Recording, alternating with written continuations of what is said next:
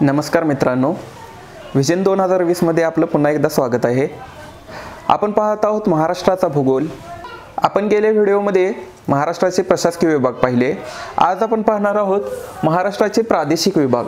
आपल्याला माहितच असेल की महाराष्ट्राच्या प्रादेशिक विभागावर पण एक प्रश्न हमखास असतोच। तर आज आपण पाहूया महाराष्ट्राचे प्रादेशिक विभाग। महाराष्ट्राचे एकूण 5 प्रादेशिक विभाग आहेत।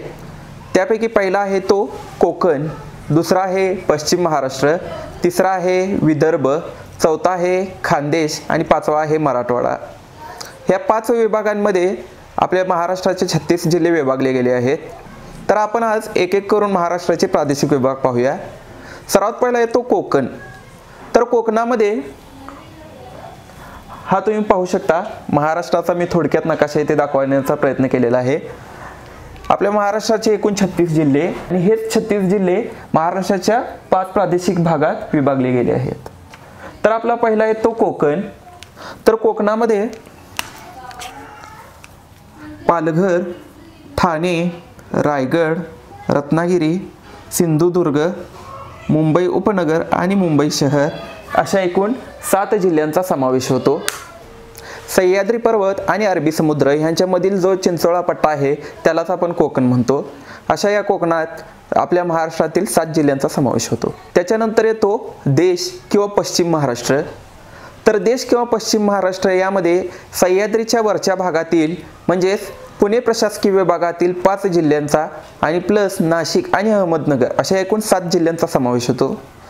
तर आपण पाहू शकता इथं पुणे प्रशासकीय विभागातील पुणे, सातारा, सांगली, सोलापूर आणि कोल्हापूर असे हे 5 जिल्हे अधिक नाशिक आणि अहमदनगर अशा एकूण 7 जिल्ह्यांचा समावेश होतो। त्यानंतर येतो आपला खानदेश। खानदेश म्हणजेच तापी नदीच्या खोऱ्यातील जो प्रदेश आहे त्यालाच आपण खानदेश असे म्हणतो। तर खानदेशामध्ये नंदुरबार, धुळे आणि जळगाव ह्या 3 जिल्ह्यांचा समावेश होतो। अकबराच्या काळात खानदेशला दानदेश असे म्हटले जात, तर प्राचीन काळी खानदेशला ऋषिक देश म्हणून ओळखले जात असे। आपला चौथा प्रादेशिक विभाग आहे मराठवाडा। मराठवाडा हे गोदावरी नदी खोऱ्यात येते। तर औरंगाबाद प्रशासकीय विभागातील 8 जिल्ह्यांचा मराठवाडामध्ये समावेश होतो।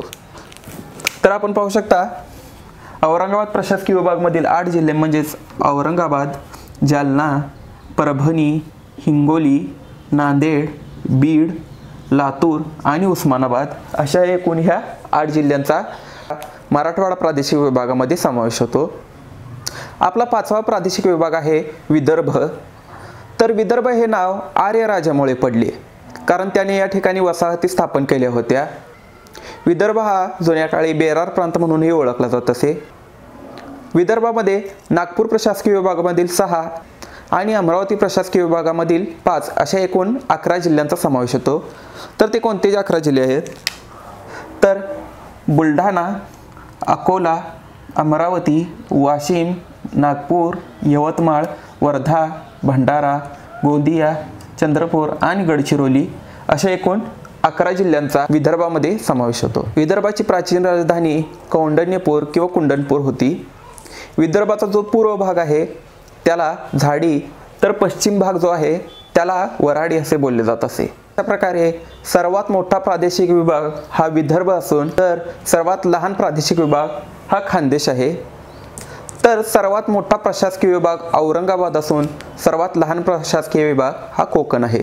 हे लक्षात ठेवू शकता तुम्ही। तुम्हाला गेल्या व्हिडिओत सांगितल्याप्रमाणे तुम्हाला जर हे जिल्हे लक्षात ठेवायचे असतील किंवा त्याचे प्रशासकीय विभाग, प्राकृतिक विभाग किंवा प्रादेशिक विभाग लक्षात ठेवायचे असतील तर सगळे जिल्हे पाठ करण्यापेक्षा किंवा सगळ्या जिल्ह्यांची नावं लक्षात ठेवण्यापेक्षा तुम्ही अशा प्रकारे महाराष्ट्राचा नकाशा घेऊ शकता।